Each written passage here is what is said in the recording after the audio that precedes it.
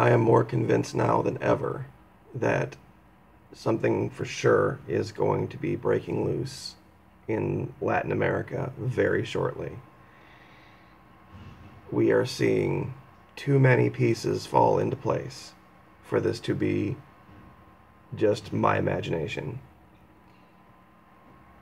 There's been speculation as to whether people from Colombia and Venezuela could possibly make it to Panama and do anything to cause any kind of a problem, or if they would even have the desire to do so. Well, here's evidence that they do it in their own country. They were just simply protesting the hiring practices of one of the oil fields in Colombia. They wanted the people to be hired from the local group of people and not from other places.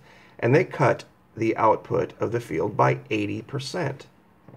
And this is Columbia Reports again.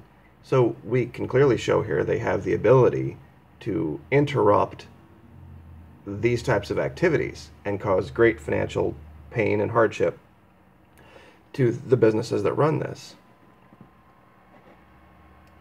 Now, we also covered a video or two ago over here the people that didn't have any clean water, didn't have any hospitals or anything like that, and they shut down the ports on this side.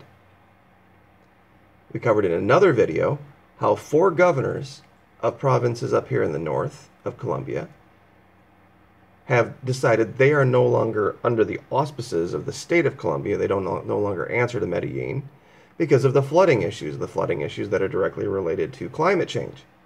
The thing we just decided we don't care about, apparently. So we can see here in Colombia clearly that these people have the ability to go out, protest, cause disruptions, cause problems that cause financial hardship, and we also see that the governments down there will acquiesce, at least temporarily. Venezuela, we even have the old folks out marching in the streets, attempting to do the same thing. And I'm not going to read about all of this to you. You can read it for yourself. But what we're seeing here is just a situation ready to blow up. And I have a guy who's watched me from the beginning, Oz Whistles, incredibly intelligent guy. He did a comment on yesterday's video that kind of breaks it all down. The number, $75 a barrel for oil, needs to be the number for Venezuela to be able to feed itself. We're at about 47 now. We just saw Goldman Sachs dump $2.3 billion into the futures, into the debt of Venezuela. It bought Venezuela's debt, meaning that they thought they were going to get some fat interest payments back, so they see a bright future for Venezuela, even though this is going on. The only way that happens is if gas prices go through the roof. Well, let's see. Can we see anything happening? Now, you see this, and you think, well, that's not happening. All I think they're doing is they're just driving it down to the point where something's going to explode, and then it is going to rocket almost overnight up to something that's untenable, and then they're going to drop it back down to, the $4.55 range, and just say that's the new norm. It was Rahm Emanuel, I think, that said, "Don't let a good crisis go to waste." And I think it's ironic that Trump was his #1 supporter when he ran for mayor back in 2010, I think it was. And that's what they're going to do. They're going to have a crisis, they're going to step in, and they're going to do something to fix it. And the fix is going to be, and then they're going to say, see, the pipeline, the Dakota Access, boy, I'm sure glad we did that. We're not going to get oil out of that for 10 years. But they're going to use it. And this is where it's going to come from. And I think this might have more to do with the Russians than anything else, is they want to see high oil prices too. One thing you have to remember, folks, is that when you talk about oil production, it really matters where it's coming from. It doesn't matter that it's just on the market. If it's coming from here, if we're reopening the shale fields, if we're starting to pull oil out of Texas and we're getting it from this hemisphere, it's going to be a lot more expensive to do than getting it from the Saudis, because they basically have slavery over there and they don't have near the costs we have here. It's going to be a problem. And it wouldn't matter what the Saudis would do if there was an issue with the Panama Canal. They could pump all they want. And if it's not getting here, it's not getting through that canal. And the only place we can get it from is in Venezuela because there's some kind of a problem down there.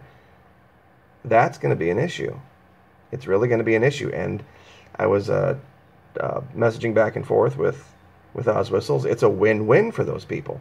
Whether it's the terrorists that do it, whether it's the groups that do it, whether the governments back it, this type of an event does nothing but help them in the long run. It gives them their basis for their socialism. There was a... I'm trying to see if I have it here still. The video that this was associated with talks about how the Venezuelan Supreme Court, their equivalent of it, pretty much decided they were going to take all legislative power for themselves and pretty much have just the one branch of government. And that's what caused all of the problems with Venezuela and why there's a coup. And this is going to be a great way to kill it. All of that nonsense is, if something like this happens, it'll be a matter of national security, U.S. national security. And, you know, we get a cold and the rest of the world gets pneumonia. We get pneumonia and the rest of the world's on their deathbed. That's going to be the issue. That is absolutely going to be the issue. It's going to be gas prices, it's going to be the price of oil, and it's also going to be where we're getting the oil from. Now, I also find it very odd that I saw this little blurb about this. And you would think if there was going to be one place you wouldn't want somebody with that kind of a background, it'd be the Secret Service. But then you look at the guy who's in charge, this Randolph Alls, I guess, or Alice, I'm not sure how you would pronounce it. But the guy is the former head COO of the U.S. Border Patrol. What a fantastic job those people have done in maintaining security. Are you kidding? He's a former Marine pilot. I'm sure he was a fantastic pilot. Great, wonderful. But they're going to this following a whole person concept and hiring. Meaning they're just going to let people who like smoke marijuana work in the Secret Service. You don't think this guy's corrupt as the day is long? Are you kidding? This is the guy who's going to be in charge of the Secret Service. The guy who was in charge of the Border Patrol. A guy, 25 million illegals in the last 10 years. It just, 20 years, sorry, but you get the point. And I have a little bit of dealings with those people, and they are corrupt and like nobody's business. And this guy wants to relax the drug policy. I mean, I couldn't write this any better. I couldn't sit here and, you know, I made the allegation of Donald Trump wanting drugs in this country, wanting drugs just to come through his backyard so he makes money on drugs, and now he's doing everything he can to make it happen, to absolutely make it happen.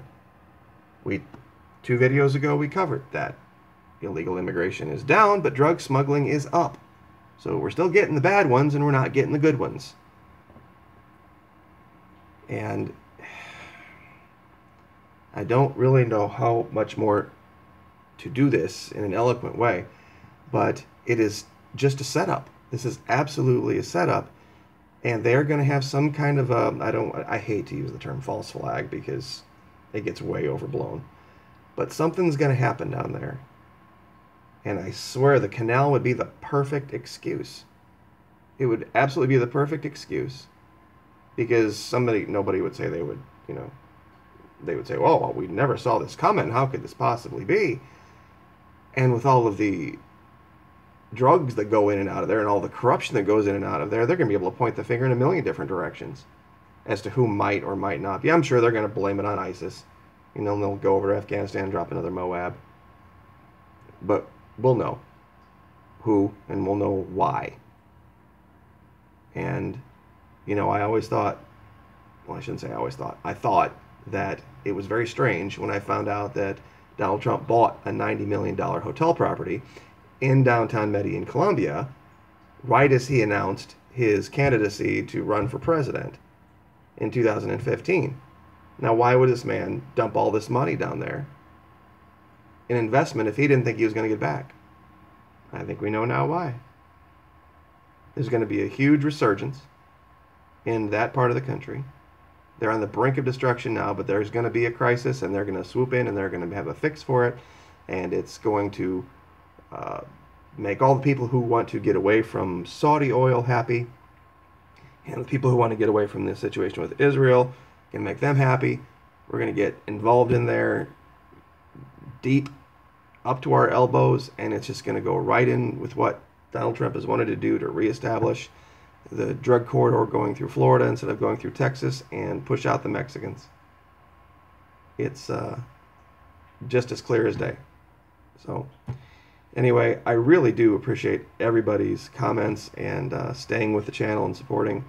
You know, the whole thing with the YouTube algorithm, and I don't think it's lost on anybody. There aren't nearly as many views on the channel as there used to be, but I don't really care. I just want there to be the truth out there, and I think it'll be an interesting thing if something does happen and people can go back and see in the last 2 or 3 weeks that this was all predicted. But anyway, just thanks, folks. I really appreciate it, and hang with me here. Oz Whistles, fantastic analysis of stuff. Knows a whole lot more about this than I do. Got some great information. He is a fantastic source. You can also go to him as well. I just wish I saw some bigger names covering this even a little bit. Apparently, there's an article on Fox about Maduro and this referendum, you know, wanting to create this huge body as opposed to just ruling himself. It's the 3,000 dictators or 3,000 tyrants 1 mile away versus one tyrant 3,000 miles away. It's the same thing. So anyway, like, share, subscribe. Thank you so much. I'm sorry the video wasn't more eloquent, but it's just all falling into place. It's perfect. And I'm going to say probably sometime between July 4th and Labor Day, in that range, because that'll be just when people are needing the gas the most. So anyway, thank you so much. See you next time.